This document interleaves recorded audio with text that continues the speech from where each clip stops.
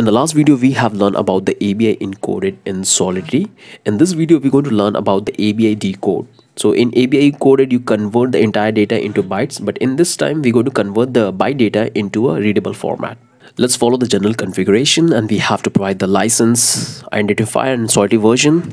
Now let's come here. Let's create a contract. We'll say ABI decoded because that's what we're going to do here. And inside that, we're going to declare the struct, and we'll call my struct.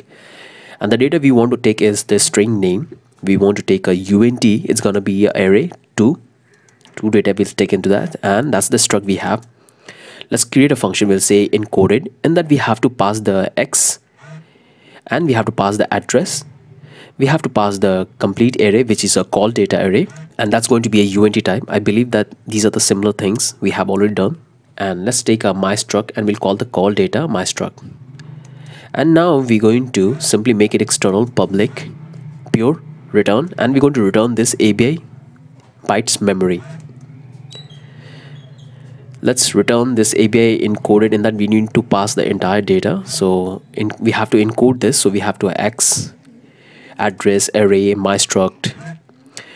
And let's come down. We create another function we'll call decode, and that we need to pass the entire decoded data, so bytes, call data, and data. We'll simply come here. We're going to create external. We'll make it pure. We'll make it return, and we're going to simply take a couple of variables, untx address.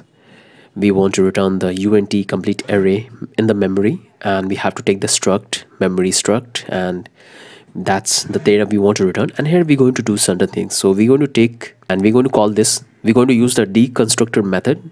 I believe that you guys are familiar with JavaScript, so we are deconstructing that x address and the array my struct, and this is coming from here because this ABI, the byte data, will have the entire data, and in that we need to pass the data and the unt address array and the struct. Looks fine. Let's come here, close this one, and that's the only thing we have to know. We have written this smart contract. We have this two function, coded and decoded.